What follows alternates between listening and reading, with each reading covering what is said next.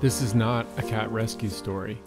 It's a video about why there are so many cat rescue stories happening every day around New York City, what we're doing about it, and how you can help too. Because ultimately, as cat lovers, our job is to prevent cats from ever suffering outside in the first place. This video includes excerpts from my interview with the Brian Lehrer Show on WNYC, a special preview of the new nonprofit spay-neuter clinic you helped us build, and lots of special guests. And at the end, if you make it that far, I have a request for you. I hope you enjoy. It's the Brian Lehrer Show on WNYC. Do we know the numbers? Do we know how many cats there are in shelters and on the streets in New York City? I'm going to give you the honest answer. No one has cared enough to find out. Wow. You have an estimate? The estimate is over 500,000 cats. What? Yes, exactly. That's the reaction that we all should have, but it all stems from a lack of upstream action. We're not spaying and neutering enough cats and dogs, and more than 50% of New Yorkers can't afford a basic vet visit. So if you follow the trail, it's actually pretty clear why we have so many cats suffering outside and in overcrowded shelters. And our mission and our goal is for there to be no cats on the street and no cats waiting around in overcrowded shelters. So we are focused almost exclusively on upstream efforts, things that are going to actually solve the problem. So the central question, if the animal care centers of New York City are at capacity for cats, is that unusual, and why is it happening now? The starting point should be that this is a decades-long issue in New York City, and when you have a lack of investment or even acknowledgement of a problem for that long, there are no longer any immediate fixes available. And so we're going to have to look at upstream solutions like significantly increasing our investment towards spay-neuter services so that we can provide relief downstream for shelters. Because why does a shelter exist?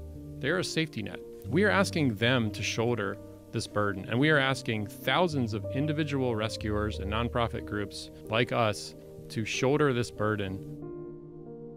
We owe it to these animals to understand the problem. We cannot rescue our way out of this problem. We cannot foster or adopt our way out of this problem. We're going to be here rescuing cats for 100 years if we don't go upstream and actually increase funding for spay-neuter. And that's why, even as a small organization, we had to acknowledge that what we were doing was not going to solve the problem. So we pivoted. We said, you know what? There's a huge gap of affordability for veterinary care in Flatbush, in central Brooklyn, actually across the city, as I'm sure your listeners will tell you. And so, you know what? We're going to build a nonprofit veterinary clinic so we can get to the root of the issue. We hired 2 full-time vets. We have a staff of 10 amazing folks, and the entire model is focused on people and their pets and providing affordable spay-neuter services and other basic wellness care, because I don't want to live in a world where pet ownership is a privilege for the few.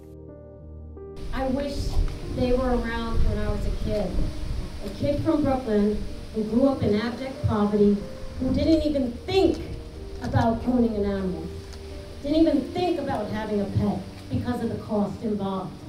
So we have to really channel the passion that we have for our own animals towards collective action so that other families can enjoy that same love and companionship.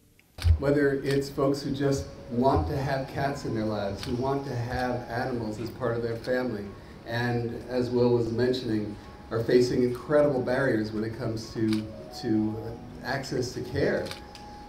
You shouldn't have to face that because you love animals. Money should not be the thing that prevents you from a life with animals. It's a privilege to share our lives with them. 1, 2, 3. So I want you to know that this is a solvable problem. It is. Like, I was working in advertising. When I learned how we can solve this, I quit my job to build the solution, which is to make veterinary care more affordable and accessible for everyone. And just think about how that feels. Doesn't that feel good to think about all of your neighbors and your community members being able to afford that love and companionship, not having to give up pets or abandon them outside because you can't afford to care for your pet. It feels good. It's right. It's the right thing to do, and we're building the solution right now. So I'm going to invite everyone to be a part of it. Visit us at flatbushcats.org/build. Help us get this clinic open, because if we can do it here, we can do it anywhere. Will Swigert, the Executive Director of Flatbush Cats. Thanks so much. Thank you, Brian.